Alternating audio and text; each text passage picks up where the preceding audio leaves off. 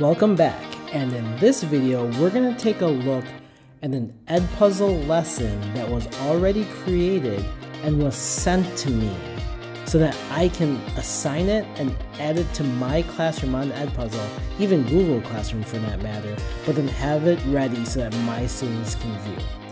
Now, this is really easy to do because once someone sends you the link to an EdPuzzle lesson that's already been created, all you have to do is open up that link, and as long as you're signed in as a teacher, you can do one of two things right off the bat regarding assigning or copying the lessons.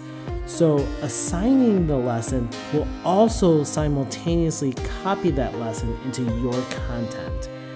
The only real difference is that assigning it will copy it and then immediately allow you to pick a Google Classroom course that you have already imported into EdPuzzle, so it's ready to go. If you copy the lesson, you can still edit it later on. You can see there's an edit button. This button too will copy that lesson into your content and then let you create custom questions aside from the ones that are already provided down below over here in the original lesson. But if you're ready to just go ahead and use this right away because this is something that has been approved of by your team, right, or your PLC, you can go ahead and click on this assign button. Remember, it's going to make a copy of it. You can see EdPuzzle copied to your content over here, and then I can add it to my one class that I've already imported into Google Classroom. I'm going to go ahead and check this, and then I'm going to select next up here in the top right corner.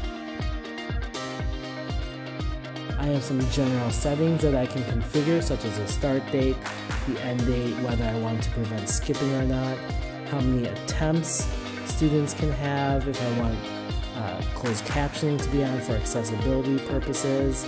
And then from here, I can even just post it directly on Google Classroom if I want to. I'm going to go ahead and click on yes, so that my students in Google Classroom will have that link so they can come directly into our lesson here under our EdPuzzle account and then complete that assignment.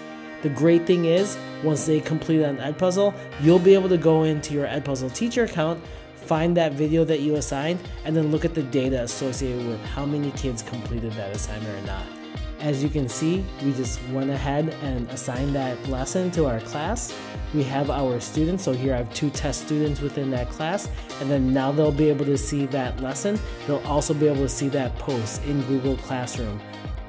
And here's that very lesson on Google Classroom ready for my students. EdPuzzle is a fantastic tool and we can't wait for you to try it out.